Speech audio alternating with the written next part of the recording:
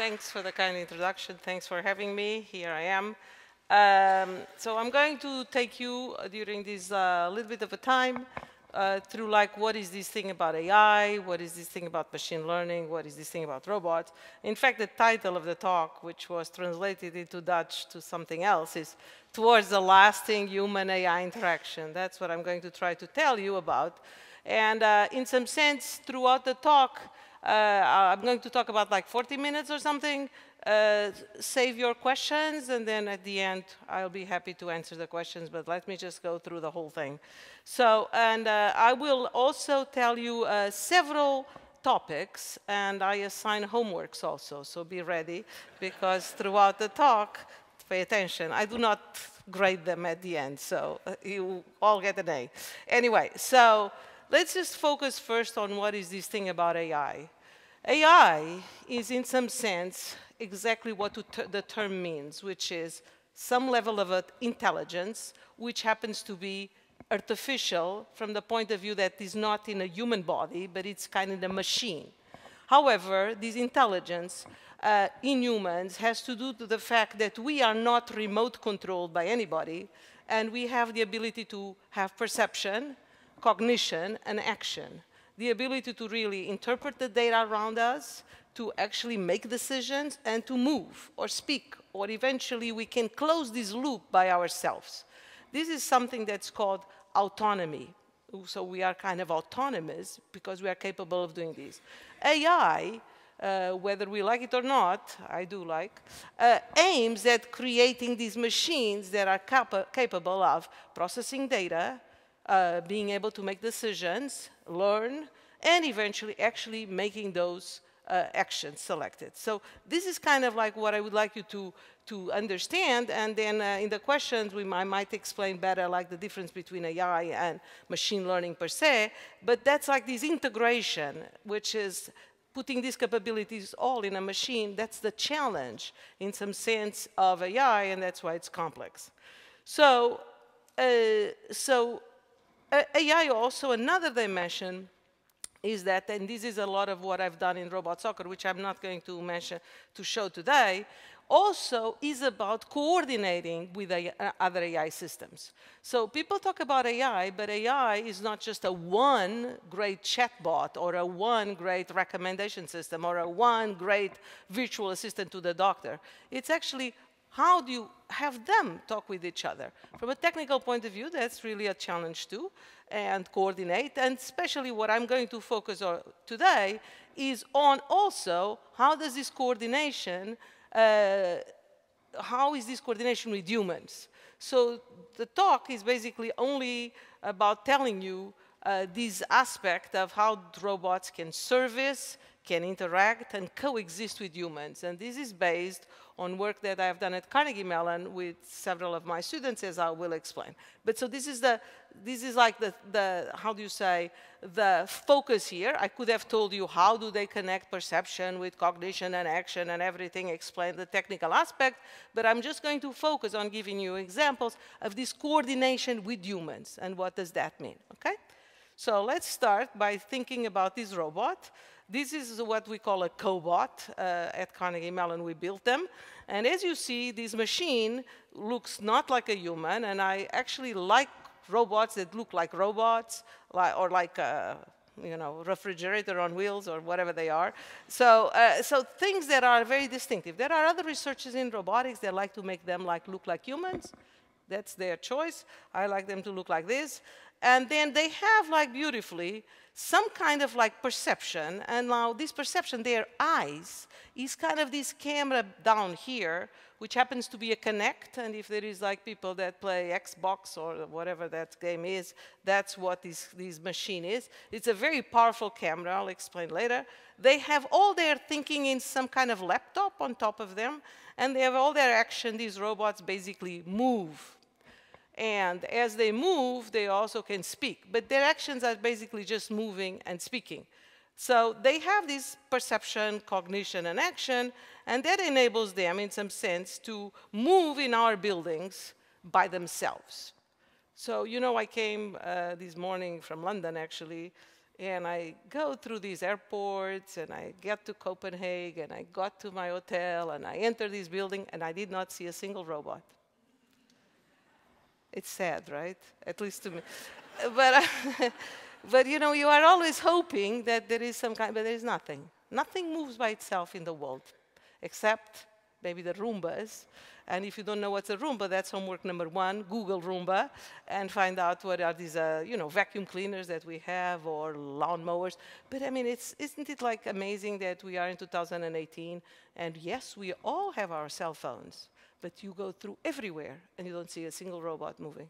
Not a single one. I was looking, nothing. Anyway, at Carnegie Mellon, though, so there are these robots, and the beautiful thing that we are going to try to understand is how are these, what are they? And I have to tell you one thing. Although there is a video of this robot, which meant that there was someone taking the video, they basically move by themselves. Nobody's behind them taking videos. We just took the video so you could see. So what do? These are machines, robots, that can do this thing which is really remarkable, which is process data, whatever they sense, and I'll show you what it is, and in real time, which means that they don't have to stop and think, oh my God, I don't know where to go, I don't know where the walls are, where are the chairs, I'm going to bump into these walls. And they have this sensory data, and they do it in real time. This processing information in real time. And you know, we have to understand that the motion part is the same way as autonomous cars. The challenge of the motion is not hitting anything. So they are basically trying to find where are the obstacles in the world and make sure that they move in open space. They are not doing anything smarter than that. We take it for granted. I tell you, if you tell me, Manuela, go to the door, I guarantee to you that I'm going through this open corridor and I'm not going to bump into all of you sitting there. Now, this is like taken for granted that humans can do this, and I know exactly where's the open space. The whole research of mobile robots includes having a machine figure out that this is open and that part is not. So many of the things in robotics and AI are things that we take for granted we can do, but to have a computer do it is very hard. So now I'm going to challenge you with basically the only technical slide of the talk, or more technical. So I'm going to tell you how this robot moves. So let me just stop this. So this is an illustration about what's inside of the robot when you saw it moving down those corridors. So the computer has a map of the building, really just an architectural floor of the building. Why is a map important? It's like a map of a city. The map is important for 2 things. First of all, it tells the width of these corridors and tells where are openings. So here it's an opening, there's an opening, all these things. So if by any chance the robot is able to find out where it is in the map, given what it's perceiving, then it knows how to plan its route down these corridors. Do you understand? So basically what this robot doing is always trying to, these mobile robots, to estimate its position, given what it's sensing, nothing else. Now I want you to look at something else. Look at that little kind of like set of little orange circles. Those orange circles mean that the mobile robot, while moving, has uncertainty about its exact location. So the robot thinks that it can be in any of these positions. In fact, you don't see, but there is some orientation also. And it's confused. It's confused. No, the confusion is not that it thinks it's here or there or here or somewhere. It's all around here, but it matters. In fact, it's a big kind of confusion matrix that, you know, it just keeps, it's confusing.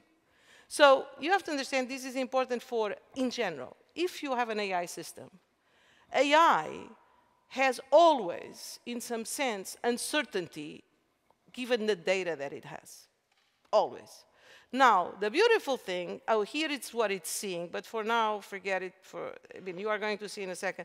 I just want you to see. The beautiful thing is that as it moves, for some reason, this is probably glass. It didn't detect well. But there is this crucial moment in which it detects that wall over there, given this image. It's this green thing here. This is the floor. But it detects that thing there, a piece of wall, at some distance. And now we can say, well, if I see something at that distance, I'm a little bit more sure where I am. And as eventually the data comes in and more wall is detected, and especially a beautiful corner is detected, it knows exactly where it is. Do you understand? This is what you have to remember. This is like this is AI at its best, just to tell you. Because it's a machine that's like making inferences, trying to is confused, not very confident, gets more data and becomes more confident. And then it goes down, and maybe then later loses again track for a while. So it's this cycle of getting data, increasing confidence, and eventually making decisions. And this thing here does turn extremely well here because it detected the actual corner. Do you understand? So this little video, or this animation, gives you a feeling for exactly what's inside of these computers as they move. Do you understand? So but this is true also if these were not a mobile robot, if it were an AI system, analyzing a lot of data of another nature, data about temperature, about climate. They might be lost because the data doesn't match. What is this thing about the not seeing? Is that the data does not match the model. So the robot is lost when it doesn't find any data that matches the map. So it's like, oh my God, I'm supposed to be here. I don't see anything. I'm not sure. I'm not sure. And then suddenly you see, matches the model again, and there it goes. Is that clear? Oh. So that type of navigation enabled the robot to move in our buildings for an eternity. It has been moving for more than 1,000 kilometers, continues moving as we speak, even if I'm not there every day. I'm on leave from Carnegie Mellon, but it moves. I have many students there still working with the robot, and it has moved in our buildings for more than 1,000 kilometers. So there is no reason. There is here the provost of the university, I believe, the rector of the university. There is no reason not to have robots here. Okay, so your corridors are wide enough. This is all beautiful. So it will have a little problem with the stairs, but you can take some elevator. Anyway, so this is very important, and this is a different environment. This was at NYU, where I was on sabbatical some years ago, a couple of years ago, and then here is like the robot moving in very, very different perceptual, large corridors, a bridge full of glass and light, and the robot still moves reliably in this space. So this is, in some sense, for us to know, several PhD theses, but at least 3 PhD theses to get this to this point in which they can go. Now, however, now comes the bad news, or comes like the reality. So they move really well, but you know what? They have a lot of limitations. So, in particular, they literally cannot go upstairs. They cannot open doors. Even if we think that we could learn how to open all the doors, you know what? I was able to open all these doors without any problem. To have a robot actually open all the doors, even if it would have a manipulator, it's hard.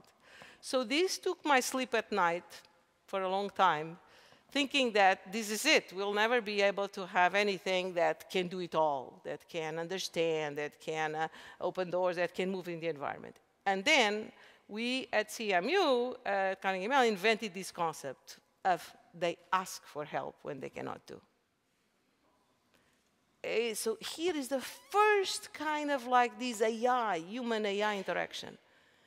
Think about the problem. Think about the opportunity of having a machine that can help you, but you know it cannot do everything. If you are supervising the machine, it's a lot of work. But if the AI system can say by itself, oh, I need help here, it's remarkable. So this is what I call not autonomy, but symbiotic autonomy, because they are in this symbiosis with humans and with other robots. So this is like a novel human-AI interaction, and this is what you have to understand. The reason why, in some sense, we don't see more robots here is because we don't acknowledge that they have limitations. If we would let them go and they would stop there in front of the staircase if there is no elevator, and they would say, hey, please, pick me up and put me up there. Okay, pick you up, put you up there, done. And then they can continue. Because they will have inevitably, all the time, these stretches of things that they cannot do. Do you understand? So that's very important to see and to acknowledge that these AI systems will always have limitations. And which human does have limitations? I do. Many. I mean, I do speak with his accent. You could say, tell it again. I cannot understand what you are saying. That's fine.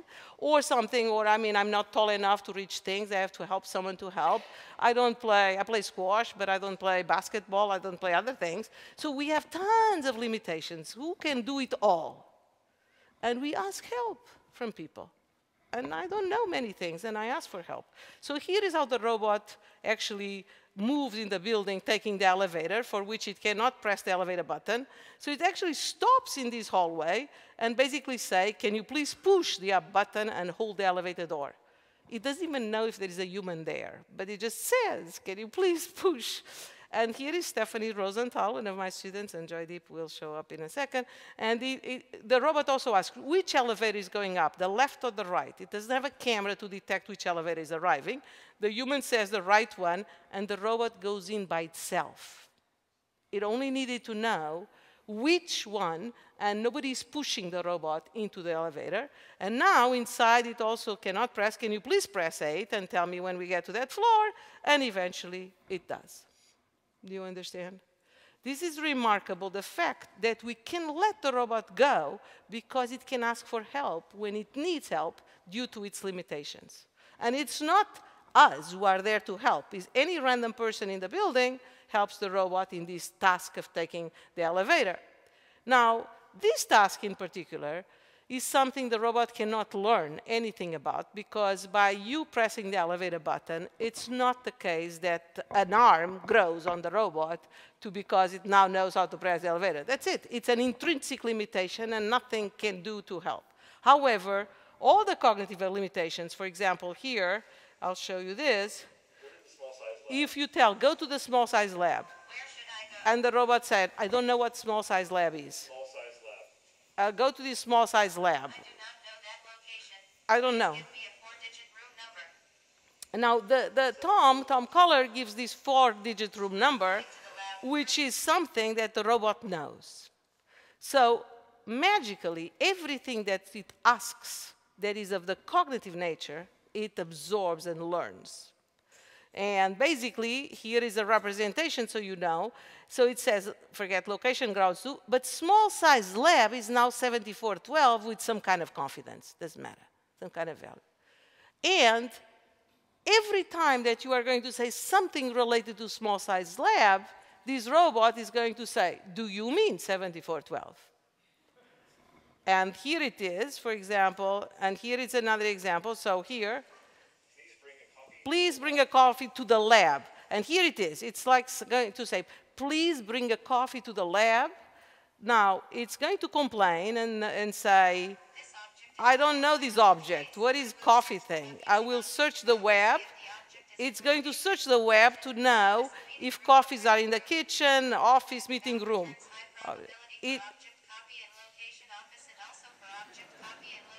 So now, so you actually, it's actually interesting. It's difficult to have these robots say this. And if you go there and ask, bring me chocolate, if it didn't learn yet where chocolate is in the building, it will go and ask. Everything that you tell, it absorbs. Which location do you think it's best? Office and kitchen came with the same probability. This is a thesis of Mehdi Samadi, another student of mine. And the human says, Tom, kitchen. Okay, look at this. This time, it is offering. It did not know it's coffee, but lab, it's thinking, is this what I learned before, that it's 7412? And it's saying, room 7412, is that correct? And the human says, yes, the human says, yes. Yes, that's correct. And now the robot knows everything. It knows where to go, what to pick up, where to deliver, and it executes the task by itself. Now, you can ask, can you tell me how is this machine going to get coffee? How can it get coffee at the kitchen? Ask for help. Very simple. So it's always in this business of asking for help. Now, it gets there to the kitchen, and gets to the kitchen, and basically says, this is Mehdi Samadi. Hello, could you please put the object coffee in my basket? And press done when I'm ready to go. So, and then Mehdi puts the coffee in the basket, and there you go. So, and now it's going to the left, room 471, and it's like announcing the whole thing. You know, I'm doing this, am I right or wrong? But you know, in some sense, this is like the ability to do tasks by itself. And I don't, I brought the object office from the kitchen, room 7602, now it knows, to your room. Thank you, that's it, okay. So do you understand? So, but the nice thing about this is that this is like one episode that we actually captured, but this robot, in interacting with humans in the environment, which we don't have videos for, accumulated more than 10,000 facts about the world. Go to Manuela's office, the office of Professor Veloso, go to the conference room, where is the office of everybody. So it knows, go to the small conference room, go to the large conference room, go to the, any English, any language, it translates the language to its own representation, which is these room numbers, and is able to reuse all the time. So it started tabula rasa, knowing nothing about the actual environment, and through this interaction it learned. The learning here is very simple, and it's basically a learning, like here is like coffee. There you go, 7602 becomes some number, 2.32. Now, the learning is about keeping all these structures going and eventually using them. So this is the concept of actually, when you don't know, you ask, and you can absorb what you don't know. I'm going just to show another video of a different robot, because I want to illustrate other ways in which humans can actually teach robots and they can learn. And this is a wonderful example. Not many people have seen this, so I really want you to see this. So this is a very beautiful example of my student, Travers Rhodes, teaching a robot how to pick up, you know, some type of, like, here is rice or something from this specific location. But I want to explain you something. So there's rice, and it's supposed, so it's all, see, here, instead of just seeing cognition or pressing the elevator button, it's the same concept of a human helping the robot, and it actually is taking the arm of the robot to pick up from there and put here. Now, I need you to explain this. What happens is like this. When the human explains this is actually because we are working on robots that feed handicapped people and all sorts of disabled, and it's a very beautiful project. But when the robot actually, when the human does this, the robot knows a lot, knows the weight of the rice, 18 grams. This is not something that the human knows the cost of this action in terms of its joints. And it's actually going to very nicely, so the human does, this is what it means to take something from one place and put in the other place. And now this robot, which actually is called Pepper, executes and tries to see if something like, look, it's now the cost is 18.6, it changed slightly what the human said to see if it's still okay. And it asks the human, did that trajectory also good? Because that's a little bit cheaper for me in terms of energy. And the human said, yes, that trajectory was fine. Now it tries to get very little rice and just puts it everywhere, and it's not very good. So, and now the human says, hold on, that trajectory was not satisfactory. And after several iterations, the robot converges to this kind of much less costly, much less rice, a little bit less, which is optimal from its point of view, and it's still within the range of the demonstrations of the humans. This is wonderful. And in fact, if you see, this is just a technical thing, it doesn't matter, this is how it computes the cost, and here is some trajectories that the human gave, and then the robot does it slightly different. And this is also, again, this human-AI interaction. When the human taught the robot to do it, it kind of forced the arm to go like that, but it did not know that it was very hard for the robot to do that. It does not know, because it's kind of like a different mechanics. And so the human and the robot are trying both to converge. The human says, no, no, no, you are throwing the rice away, or very little rice, or whatever. They are trying to converge to something that it's both acceptable by the human, and the robot finds that it's better than just the plain demonstration the human did. Do you understand? And this is a very beautiful concept of, again, this interaction between the humans and the robots. So, so robots service humans, humans help if asked, and humans question autonomous robots. Now, this is a very important topic now. So we talked about this integration of perception, cognition, and action that enables the robots to go everywhere. We talked about their limitations. We introduced this concept of symbiotic autonomy. And now we are in the third topic, which is like, I believe, the last. So basically what happens is the following. The robots are autonomous. What it means, and this is why we have so much trouble with this thing, what it means is that they literally disappear. So when I'm in my office and the robot shows up, then it goes down this corridor. I still can see it going. At the end of the corridor, it turns right, and I don't see it anymore. I can still hear these robot wheels, but I cannot see it. And then literally everything is gone. The sound, the vision, I don't know where it is. So the question becomes, how do we get these things that do things by themselves be more transparent?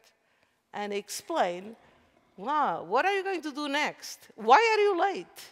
Or what happened by the elevator? How long did it take you to arrive here? All these things are things that the robot experienced, and you now want to know what's happening. Do you understand? I mean, like if you have an AI assistant, and you say like this, go and find me like the hotel in Paris. And then the thing goes, and then it comes back, this hotel, and it says, why this one? Why not another one? This problem of transparency in this interaction with AI. So now, are you all sitting down so you don't fall at the next slide? So this is what is the internals of a robot. It's a mess. And this is just when they think numbers. You know, they think like this. What is this? Point, cloud, mean squared error, 2.061. What is going on? So we program robots, and everything, like distance to obstacles and so forth, is kind of a language that is completely unknown to humans. So with one of my students, Vittorio Pereira, did a thesis on how do you translate those internals of the robot to natural language, so that the robot can tell you, verbalization is what we call, that when it goes down this corridor and, you know, XY locations, think about that the robot only thinks like numbers, like 0, 0 is where I am, minus 30, minus 20.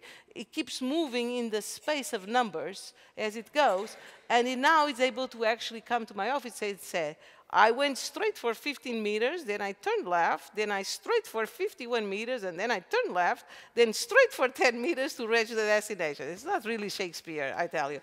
But at least, and it translates into language whatever it did at its brain level. And this is very important to understand, that if we have an AI system that's doing some deep learning or that's doing whatever it's doing, it needs to tell us something. It cannot just say, this is it, and not explain, not be able to answer what-if scenarios or not respond. So a lot of the research in AI have to do with this transparency, the ability to do this. And the interesting thing is that, you know, even this turned left is a difficult kind of concept, because the numbers change, and then they have to change significantly for the robot to decide that actually the numbers match into a left turn. And eventually also, because of deep learning, which is a technique to really classify objects in the environment, the robot now moves, and it sees a kitchen, it sees a microwave, sees a sink, and eventually has knowledge to say, I should be near the kitchen because I see both a microwave and a sink, and it can say, I passed by the kitchen. I believe I went by the kitchen. Or there were people in the kitchen. Or it now relates because of the vision, which I don't have, I can explain later in the questions, but that's like this wonderful research problem of trying to translate the internals of this AI into language. Is that clear? Okay. So the last, I mean, I'm just going to focus on 2 slides on just telling you about this education problem. So this is just to finish. So in some sense, now there is something really beautiful in being in this room with so much history, we should understand. So when Gutenberg invented the printed press, I mean the printing, magically, if you go to the history of science, people started to learn how to read before Gutenberg. Basically, only monks and philosophers and professors in universities or whatever, some educators, knew how to read. Basically, the people would not have to learn to read. Because Gutenberg, through technology, makes books available to everyone, really became a skill. So now you wonder, now that we actually have so much data, so much AI, so much tools, what is the new skills that people need to have these children learn in addition to reading, writing, math, geography, history? There is one more new skills that people have to learn. And I just give you as an example here, our children, if you have grandchildren, if you have even yourself, you should start being in this business of counting. You should start being in a business of thinking that you can plot distributions. How long does it take to go there? How many times did we do this? This ability to analyze data and to understand distributions and to be able to predict based on the distributions is a fundamental new concept to have. So it's not only knowing that 4 + 5 is 9, or 3 × 7 is 21, is also having these children, having ourselves understand that the world is about now being able to count and to understand distributions, to be able to predict based on the distributions. And this is like something that was thought to be some skill that only statisticians or mathematicians or eventually computer scientists would have, but it's not the case. Everybody now needs to understand a little bit more about data, okay?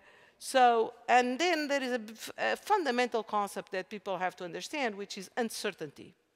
So that is the little kind of example with the multiple orange circles, and there is a concept that many of the things that eventually we know about have uncertainty, which is like, they vary like this. It's not always like that. There are levels of uncertainty. So if you want to predict, there is uncertainty. So uncertainty, representations, data distributions, understanding all how to predict based on those are skills. And so in some sense, the educating for AI involves this ability to be able to search, to do heuristics, to have decision-making, to have values. We can talk more during the question period, and I'll mention this again more. What does it mean for an AI system to have values and applications? So just to finish, I am in JP Morgan now, and JP Morgan is a very large bank. It's a wonderful opportunity to understand how can we make something of the size and scale and impact in society that financial services have be more digital, because all the other companies, Googles, Amazons, Twitters, Facebooks, and so forth, were born digital already. Everything else that existed, hospitals, banks, construction, agriculture, energy, all of that existed before the computers came and eventually the iTech came. So AI has a lot of, financial services have a lot of uncertainty, a lot of human-machine interaction. They are very complex, and they fall into the same model as AI for robots. They have data and models, they have to do decision-making and learning, and they have to act. So this is like what I am, for the last 6 months, trying to understand. Of course, I cannot tell you yet much. If you invite me in 10 years from now, I'll probably give a talk basically on financial services. If I stay at the bank, I'm on leave from Carnegie Mellon, but I do have 30 many years of research in robotics. So in the areas in these that you focus on is data, the problem of data, learning from experience, explainability, and values. So in conclusion, this is what we've learned today about towards this lasting human-AI interaction, which is AI is somehow an assistance as complex, is assistance in terms of integrating data, decision-making, and action. There is this symbiosis between humans and AI. They learn from instruction. It's very beautiful, the fact that you can actually teach these robots. or these AI systems, and you have to worry about interpretability, transparency, and explainability. There are many students I want to thank. These are like some of my robots, some of my students. I do have many robots at CMU. Let's see, there are 4 cobots, not just one, and many other robots and many people. And that's it. Thank you very much.